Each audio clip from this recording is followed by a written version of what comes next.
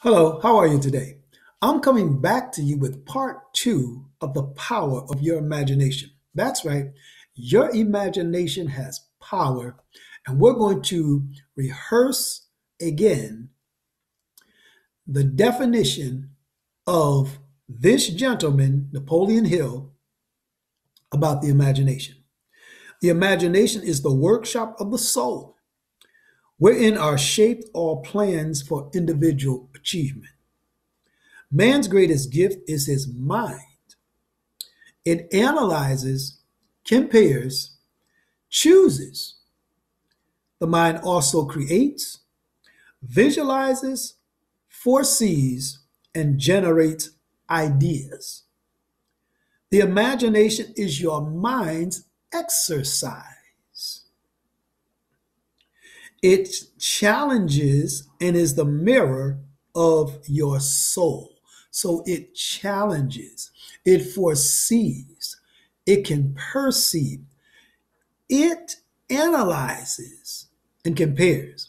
Now, the eagle is a very interesting bird. All birds have what they call a bird's eye view. They can see in front, on the side, and back, and in back of them. That's why if you ever try to sneak up on a bird, it's very hard to catch. He not only can hear you very well, he can see you when you think you're not looking at him or her. Now, the eagle is a very symbolic bird. It's symbolic because it has strength.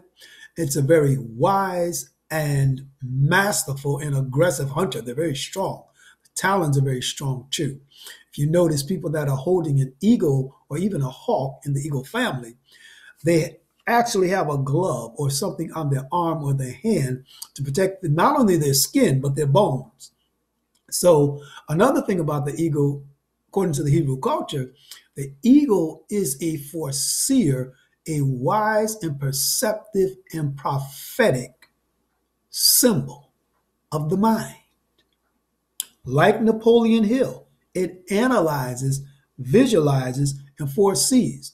So let's take a look at someone else in this book, Think and Grow Rich by Dennis Kimbrough, a Black choice, that used their imagination from start to finish and see what happened. We're going to be talking about Madame C.J. Walker. She engraved her name on the tablets of time by cultivating her imagination. She utilized it. She took action. In digital marketing, we call it a call to action or doing something. At a time when the average Black believer, or believed rather, he was either too young or too old or ill prepared to move beyond self imposed limits. Madame Walker dreamed big dreams. She was born in 1967 on a Louisiana farm in the vice of poverty. Not only was she impoverished, she was also an orphan. So that's two strikes against her. And let's see what happened. Sarah Breadlove, as she was then called, barely eked out an existence. So she was really struggling. Many days, there simply wasn't enough to eat. You know what it is to be hungry. I know what it is to be hungry. It's not a comfortable feeling. Many days, she went through heavy challenges. Now, she did search for broader opportunities. So here she is already thinking, impoverished, going through this situation, negativity, and thinking already in her mind, there's got to be a better way. Okay? She left her family's farm for life in the Mississippi Delta, Mississippi Delta. So what did she do? She did not stay where she was. She decided to move out of that area. When you seek new opportunities with the power of your imagination, you're willing to take a risk. It's something about people in business. Sarah settled into her new surroundings, working wherever she could. So she, as they say, do what you got to do. All right? As a domestic and a washerwoman, she trudged countless miles through towns and back roads. And you know anything about Mississippi back then, and some places even now, a Black person, in certain areas, it's just, you have to be careful. She was lugging her laundry basket while she dreamed of better days. I want to focus on that word dreamed. Here she is in a negative situation, moved away from her family so that she can get more clarity. And in the midst of her wilderness journey, she's dreaming over and over and over, or thinking over and over and over, or imagining over and over and over, seeing herself in her mind first in a better situation. Neither lack of money nor influential friends would deter her from a date with destiny. So destiny was calling her. Why? Because what she possessed was far more powerful than either an unlimited an imagination. So the vision, the perception, the eagle eye that she was using, let her know, keep going, be diligent, be patient, keep doing what you're doing, and better things are on the way. Like so many who have looked for success and found it, Sarah searched with her mind's eye, just said her mind. She gazed at her world in its outward appearance of deprivation, hungry, and misery with fresh eyes, a new look, a new perspective. Through her imagination, she saw opportunities all about her. She saw it where first? In the physical? No. She saw it in the spirit realm. A lot of you don't understand. Spirit, or your imagination, is more real than wood, what you can hear, taste, see, smell, or feel. It's much more real because everything starts in the spirit realm, the unseen. Imagine the computer that you're watching me on and listening to me right now was first a thought because of the power of someone's imagination. Let that sink in. And then they took that idea that they had from here first and wrote the words down. Then they developed a plan, gathered resources and people, and started to manufacture the what? The computer, with all of its wonderful uses. Back to Madame C.J. Walker. So her imagination saw opportunities all about her. Her job as a domestic under a wealthy, aristocratic family exposed her to the social graces of the upper class. Now notice, from being hungry to leaving her family to moving to the Mississippi Delta, now working for a what you would call high society white family as a house worker, she saw a different side of life in the natural. But first, she had to see it in her imagination. As Sarah went about her daily chores, she was particularly mindful of the appearance and grooming habits of the well-to-do. She believed that all hair textures and skin tones were naturally beautiful, and they are, because God made us that way. But she also believed that natural beauty needed enhancement, improvement, to realize its full potential. She wanted to develop a product for the texture of Black Americans, of their hair, the texture of their hair. That's what she's known for. What if someone could create a hair care system that could straighten and soften coarse hair?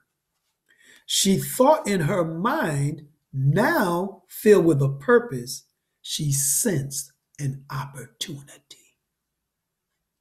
So Sarah, or Madame C.J. Walker, used her imagination to see herself out of a negative situation into a better situation, found a need and decided to fill it. Isn't that what we do in digital marketing and in all businesses? Supply and demand. What are the pain points of the customer? Addressing those pain points, building content and strategies, and then taking action to deal with those pain points and alleviate the challenges, the problems that the people have. Now listen, With a newfound goal and definite purpose, or I'm going to back up and say a defined, sharp, fine-tuned purpose, she worked hard and earnestly. Diligence is important.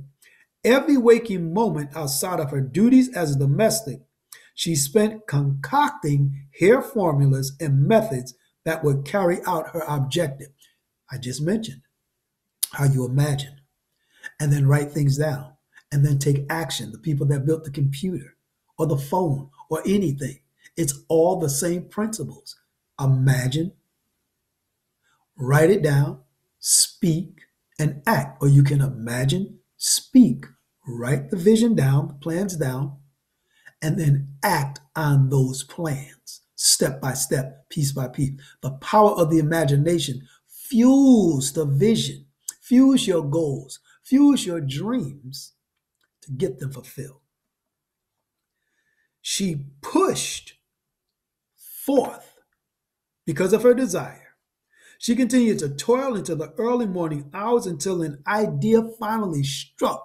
You often hear about people coming through with scientific and technical breakthroughs. They spend hours upon hours focusing, laser-like focus on the same thing. I can hear my wife in the past, Michael, you're always on that computer. Take a break. And I tell her, I can't rest. I can relax a little, but not rest until certain things are accomplished. Why? Because I have to be diligent. And all that came from watching my father and mother when I was younger, and then getting involved with the martial arts at the age of 14. And I've been doing it over 40 years. The diligence, the patience, the failing, the getting up, the trying it again. Keep at it. 7 days a week, 8 hours a day, to the point where I would catch Charlie horses in both my legs and couldn't even sleep. Had to walk to the bathroom, punching both of my legs, punching them, bang, bang, bang, bang, bang, punching and punching and punching, because of the diligence and the vision within me to get better. Same thing with Madame C.J. Walker. She used the same principles. So she manufactured something special for pressing hair. She contacted and commissioned a metal worker to build it. So now we see the collaboration and the teamwork, which is vitally important in any type of business or goal or objective. Could be sports. So what happened? Combining her Walker comb and a special hair preparation that will not only strengthen coarse hair, but gave dull, dry-looking hair a soft and natural texture, a feel. So now it's going from here into the material realm. It's materializing. In 1905, Madam Walker, as she was known, improved upon her original idea and developed a complete line of hair and beauty aids, which she initially sold door to door, transforming herself from someone doing laundry to a hair care tycoon. Listen, not only did she do one product, out of one came many. George Washington Carver did over 200 things from the peanut. And people say, how did he get that? He prayed and asked God for wisdom, and God told him he wanted all of God's wisdom. God said, little man, your brain and mind is too small to hold all of my wisdom, but this is what I'll do. I'll give you the secret of the peanut. And a lot of people, when they teach history, especially Black history, they don't mention that part. A lot of people don't even know, but that's how we got it. And people from all around the surrounding farms, white farmers especially, came to see that 10-year-old little boy to get insight and strategies how to better their crops. Why? They had to eat, they had to sell it, and they had to make money to live. Farming is a business and a science. For millions of women, both Black and white, hair products were the answer to their prayers. Almost overnight, she found herself in business with assistants, agents, schools, and eventually a manufacturing company. Powerful, the power of your imagination. Before her death in 1919, Madam Walker could count more than 2,000 agents marketing an ever-expanding line of products. Notice it's growing. ringing up sales that made her America's first black female millionaire. That's what I wanted to get to. The power of her imagination led her from poverty to becoming the first black female millionaire. And back then, in those days, it was a real big deal because whites and blacks were going through poverty. A lot of white people couldn't read, a lot of black people couldn't even read. So that limited them from getting resources and opening up new doors of opportunity for themselves, their family, and for others. So this woman, Madame C.J. Walker, if she would have never used the power of her imagination, she wouldn't have gotten from point A to Z. We know it today as creativity. Creativity will always be one of the greatest soft skills in demand. People want to work with, hire, collaborate with people and companies that are creative. Not only do they think outside the box, some creative people, like some of you that I'm talking to, don't even have a box anymore because you've burned it to ashes and it no longer exists. You are using the power of your imagination and you're inspiring and educating others to do so. What I'm doing is, you do have an imagination. I'm encouraging you, I'm inspiring you and empowering you that whatever you're struggling with, take some quiet time. And I'm going to add this, things like listening to classical music, soft nature sounds, smooth jazz, smooth R&B, or even some soft country, bluegrass country. What it does, it settles the nerves to where now you can relax and hear the still voice of your imagination. Your imagination has a voice. The human makeup is so unique, designed by God. Hallelujah, Jesus. I got to say that. The imagination is so powerful, a young man can say, one day I'm going to be the most famous basketball players in the world. And here comes Michael Jordan. And before Michael Jordan, out of Philadelphia, came Dr. J, which a lot of the guys in the pros mimic what he's done. Dr. J was the man.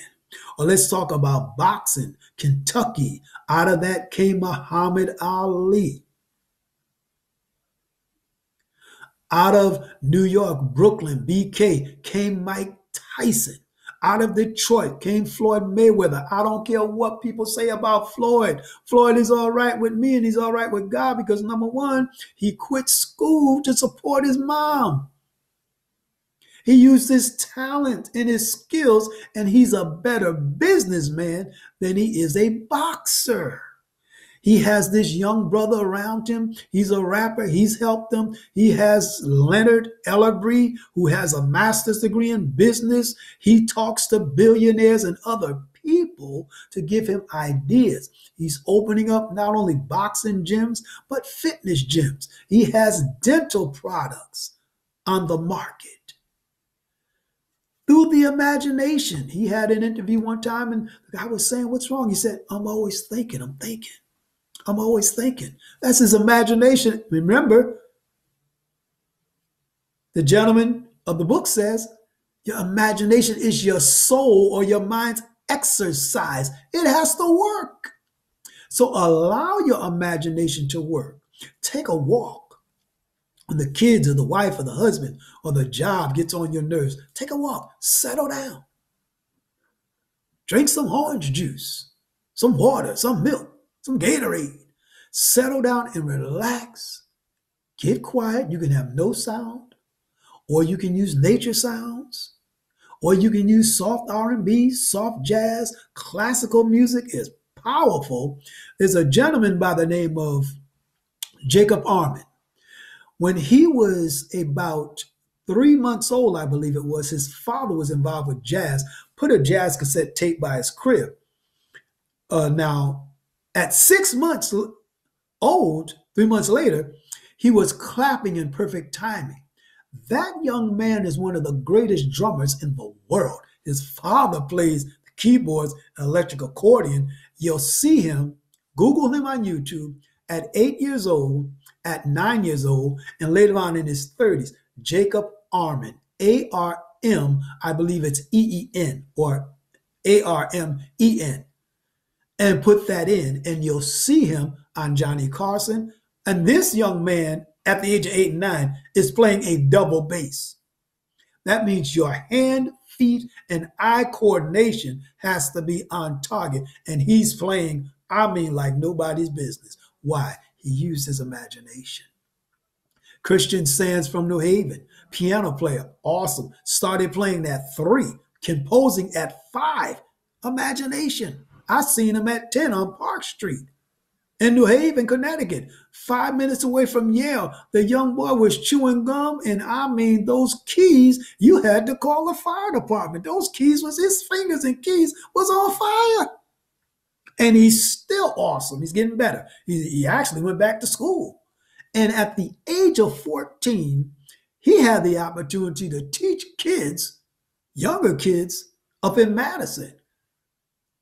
Goes to the church in St. Matthew's on Dixwell Avenue, New Haven. The power of the imagination. Willie the Bam Johnson, locked up in jail.